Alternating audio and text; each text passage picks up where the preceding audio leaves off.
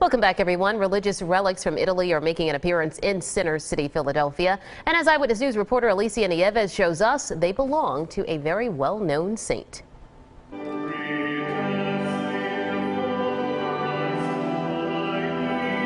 Rare religious relics from Italy have made their way to Philadelphia, drawing in hundreds of the faithful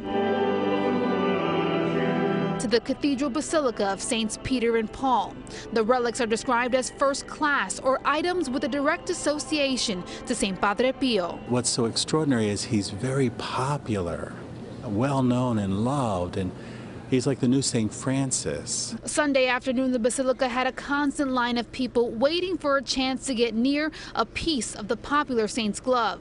The chance to touch or kiss a locket of his hair encased or a fragment of his bed. When we come into the presence of a relic, a part of the body of a saint or something that belonged to the saint, to go to the Lord, to pray for us, to bring to the Lord our many needs. Many miracles attributed to him, and it's just great for us to get a chance to be here. Hoping for a miracle himself, Roy McKay drove 3 hours from upstate New York. He's hoping being close to the saint known for healing helps heal his loved one battling cancer. I think that all of us can be saints.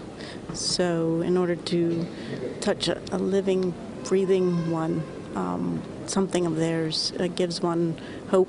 St. Padre Pio's relics will remain here at the Basilica until Monday evening, and then they're off to a church in Pittsburgh. In Philadelphia, Alicia Nieves, CBS 3 Eyewitness News.